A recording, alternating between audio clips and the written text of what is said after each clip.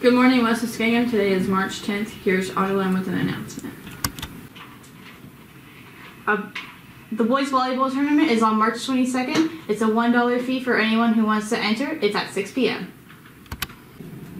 And here's an announcement on the musical. Next weekend is the weekend of the show. There will be a show Friday at 7, 2 shows Saturday at 2 and 7, and a show Sunday at 2. Please go to this link below to get your tickets. Next, here's Michelle for Faculty Appreciation.